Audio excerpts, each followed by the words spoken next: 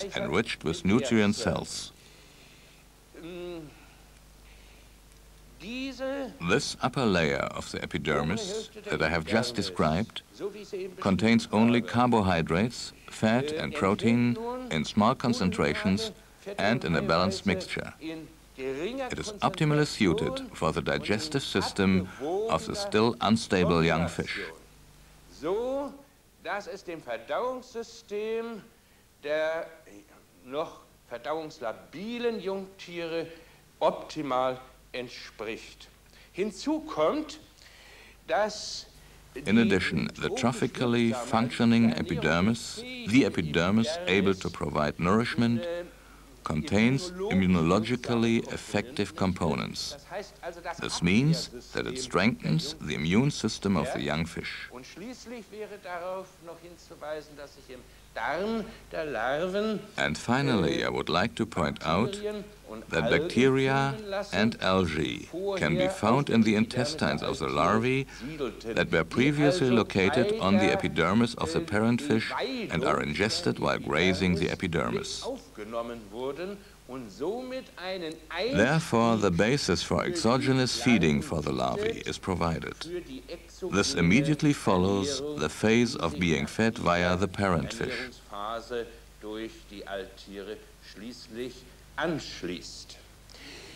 To sum it up, I'll say once again that the discus parents provide their larvae with an intragenous substance containing carbohydrates, fat and protein in small concentrations. And secondly, this substance supports the immune system of the young fish. And thirdly, through the grazing of epibiontic bacteria and algae, the basis for exogenous feeding is established. Die Abweidung epibiontischer Bakterien und Algen der Einstieg in die exogene Nahrung unterstützt wird.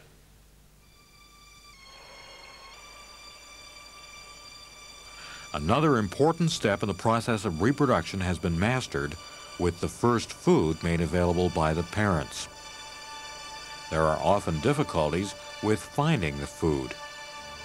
This means the larvae do not swim to the parent fish and starve in some corner of the aquarium. Exactly what triggers the swimming to the parents is still not fully clear, but the dark color of the parent fish appears to be important. It's apparently an important requirement for recognizing the parents. Often the larvae will mistakenly swim to dark-colored aquarium utensils, such as filter cartridges or the black glued edges of the aquarium. But once the first contact is made with the parent fish, for example, when the stray larvae are collected in the parent's mouth, the little ones usually remain at the side of the parents. According to popular opinion, the offspring apparently do not accept any other food in the first few days, although paramecium and other microorganisms are the right size to be food for the swimming larvae. On the other hand, the freshly hatched nauplia of the Artemia salina are probably still too large to be food for them.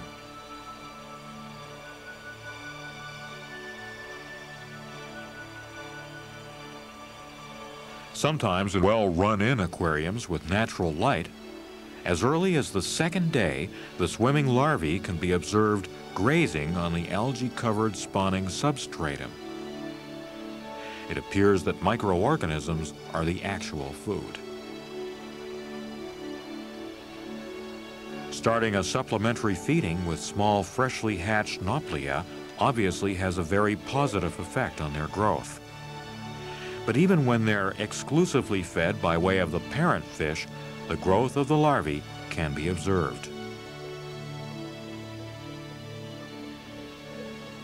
Above all, optimal water quality is important. Smaller amounts of fresh water can usually be added now without difficulty.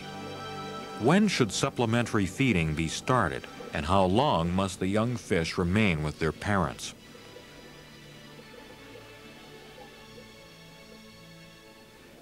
On the fourth day after the larvae swim free, we feed them freshly hatched Noblia of Artemia salina as a first supplement to the secretion available from the parent fish. Unlike some of the other discus breeders, I don't think the young fish should be separated from their parents prematurely, so that possible parasites are not contracted by the young ones. I have noticed that because the secretion is available day and night to the young fish as food, the growth of these young fish is much more constant than when they are separated from their parents after 6 or 8 days. On the 8th day, we begin giving the young fish bosmina or other tiny water fleas as a supplementary food. This is expanded to include a food paste comprised of beef heart, beef liver, roughage, and vitamins 12 to 14 days after the larvae swim free.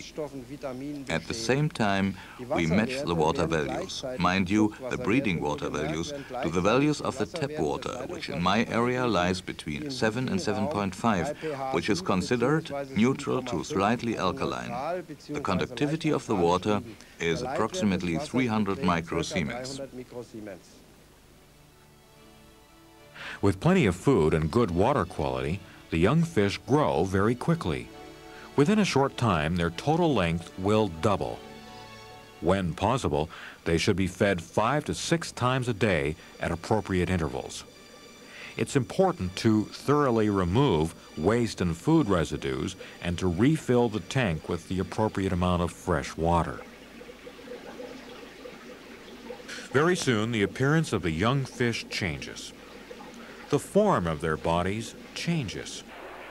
Often as early as the 12th day, they look like typical high-bodied mini discus fish. In this period, they begin to gather their food from the bottom of the tank as well. With this step, they gain a certain degree of independence.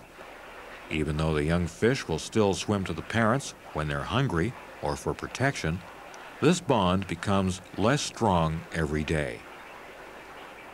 When the young fish are 15 to 18 days old, they can be separated from the parents.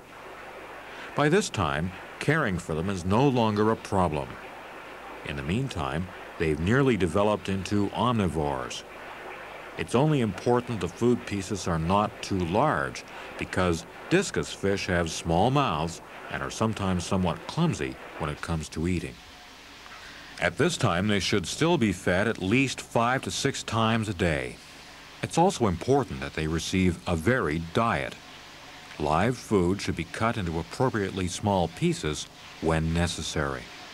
Frozen food should only be fed after being defrosted and thoroughly rinsed. Food residues and feces should be removed from the tank before each feeding. After this, a partial water change should be made, when possible at least 5 to 10% of the tank water volume. The supplementary filter promotes the stability of the fresh water and helps to quickly reduce developing pollutants. Mistakes and acts of neglect during the first few days and weeks can seldom be made up for later. Bad water quality, as well as an unbalanced diet and parsimonious feeding, will soon show its effects. For example, the unattractive longish body forms are not only the degenerational effects of inbreeding, but also can be attributed to an unbalanced diet and bad water. Healthy discus fish that have been optimally raised can reach a total length of 5 to 6 centimeters at the age of 2 months. Although not all species and breeding varieties grow at an identical rate, this size can still be used as an average value. Breeding the discus is often a challenge. For optimal breeding of the discus, it's important to remember water care and a healthy, diversified diet. And it cannot be said too often, successful, healthy reproduction will only succeed in optimal water. An aquarium is only a mini biotope when compared to nature. Constantly developing wastes, such as food residues, feces, and urine, must be reduced with attentive care. This task is performed by microorganisms and certain useful bacteria, which quickly convert the toxic byproduct nitrite into the comparatively harmless nitrate through the so-called nitrification process.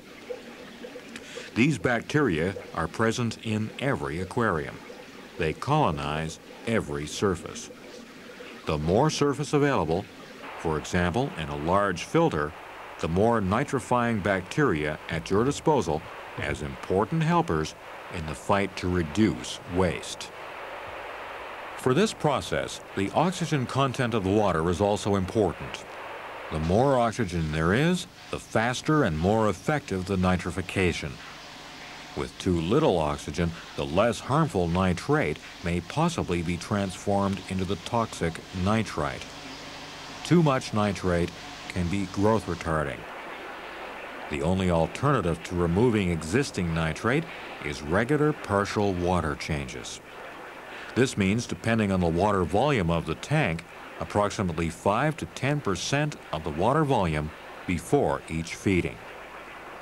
At the same time, it's necessary to remove the feces and food residues and other waste products. With this form of water care, water low in microbes is created at the same time. This is an important requirement for successful breeding. Discus fish have special needs. Their constitution and their biological makeup make them something special in nature as well as in the aquarium. They still are and will remain a challenge for every fish keeper and breeder.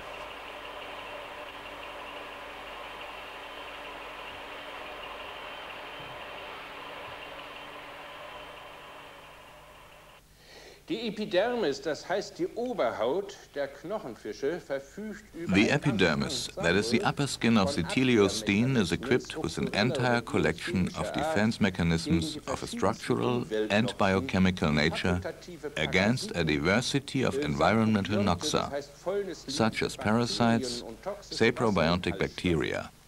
This means decay-level bacteria and toxic water contents. Before the functional change to the care for the offspring can take place in the epidermis, its protecting function must be discarded, and the habitat must allow for the step.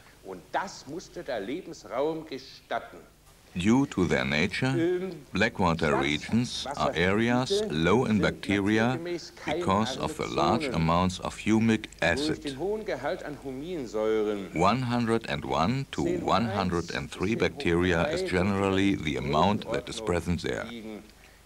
I have found aquariums with a germ count of 108 per milliliter.